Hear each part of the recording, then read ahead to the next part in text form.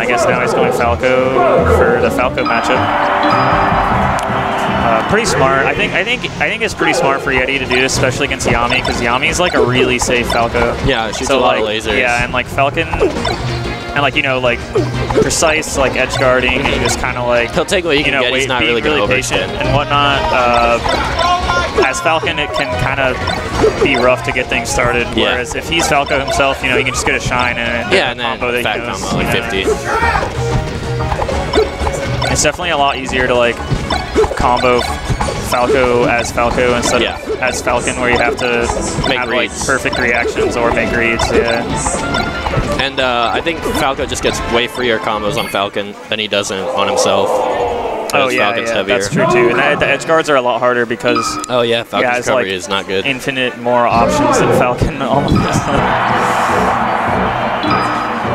But I did want to see Yeti's Falcon. I thought it's been getting pretty good. But we'll see how the Falco works. And Yami is that blue Falco. Yep, Yami plays light blue. Oh, Yeti getting something started there. And both players on both their combos actually, like, once the player got knocked on the platform, a lot of players will get like kind of antsy and go after and keep trying to like throw out moves. But instead, they should just wave dash under the platform and wait for the get up attack, or the no tech or the tech roll or the tech in place. Just react instead of just pretty much going for a read. But I feel like these players in the heat of the moment, they don't really know, like, I don't know. I guess that's why they're in AML, right? I don't know. I feel like they're not like intentionally like going for a read, but they just think that like they need to, like they're trying to go for it before they land. You know, like they think they can get to the opponent before they land on that platform, but you just have to like know when to tech chase and when not to, I guess. So like right off the bat, you can see both players aren't really particularly aggressive. Yeah, they kind of Yami just doesn't care. Like, he'll play like the hot and cold style, you know, pretty well. And I feel like Yeti could get like irritated by that, like as a Falcon, newer Falcon. At least. Like as Falcon. Yeah. Like even as Falcon, like period. Like it doesn't matter if he's a new Falcon. I just feel like. I think Yeti needs to shine out of shield more because he's getting caught out of shield. It's a pretty it's pretty tough to time the Falco pressure, like shield stun and stuff like that, but it's not. It's definitely not airtight. Yeah, he could definitely get like a lot of mileage off of it. And Yeti steals that stock, steals the lead. Yeah. All Yami needs here is a back air. Even like a forward tilt would set up for something. Yeah, for an edge guard. That was good by Yeti waiting out Yami's invincibility, because I think Falco's one of the best characters with invincibility. Yeah, definitely. This power shield that doesn't net him anything. And Yeti trying to get something started here. Unable to. Yeah, you can't nair on shield. Both players are camping like way less now. Yeah, because they realize they're both content to just sit there and do nothing and laser. Yeah. But obviously you can't win a game like that. Yeah. I feel like both of them, like once one of the others gets like laser advantage, they're just kind of like struggling out of shield. Like you were saying earlier. That was a pretty good like crouch cancel shine there though.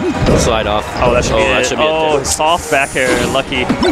And he gets. I think up to a little bit better than forward smash there, but I guess he cleans it up. No big deal. Yeah, I thought Yami got the shine there though at the end. Yeah. I was like, wait, no. And these costumes are pretty similar too. Yeah. But yeah, actually. So Yami. One shine here from Yeti could really seal the deal. It could be the end of this game, but I mean, Yeti is at a percent where he can just get back aired, like shine back aired right now. Oh, there you go. See? Let's get it. Oh, tries to go for another shine option. I feel like he should have like dashed back and like down aired for like a down air tech chase on the platform possibly, or just back aired him off of the stage instead of trying to go for another shine. I feel like both these players are putting out really unsafe moves on shield. Like I just saw Yeti throw out a forward air on shield last stock. Yeah, I've noticed that too, but most of the unsafe aerials are tending to be like a little bit crossed up. True. Like so, and they're not telegraphing it. Yeah, that can be safe. And yeah, but it seems kind of pretty like random to me too. So it's not like could be nerves because they're on stream, but okay. Ooh, can't get up attack. Okay, so Yami actually takes that. I thought Yeti had another stock. Yeah. This could be Yeti could switch here. Yeah, he could switch to Falcon, but I mean that was a really close game, and yeah, I think honestly like Yeti's punish game did show to be like a little bit superior, but you never really know like what's gonna happen. I really like that Nair grab.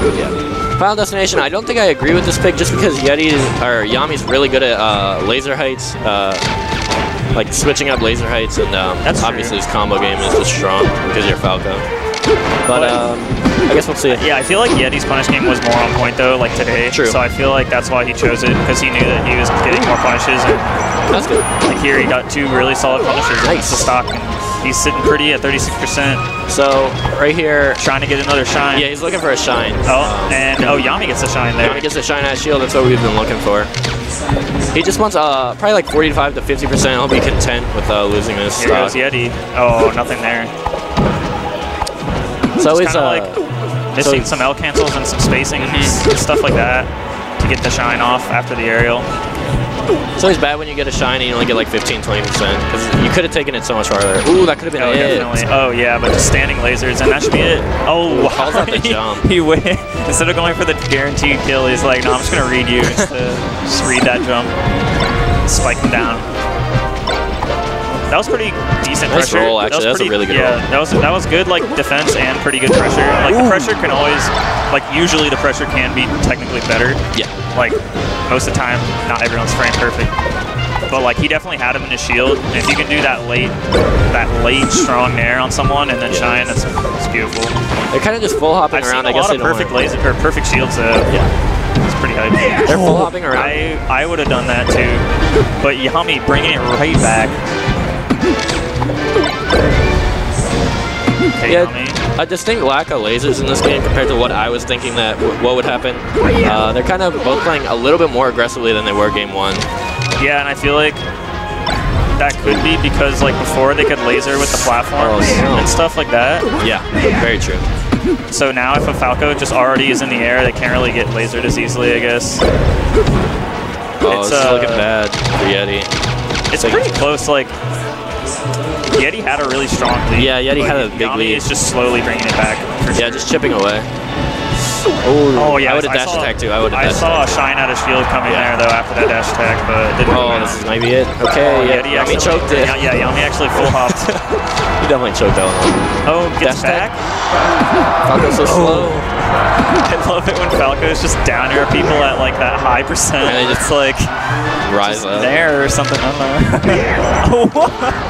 Just drop down. I do that to people. It's a heartbreaker because there's nothing you can do about it. They're invincible. You just don't roll. You just go to the ledge.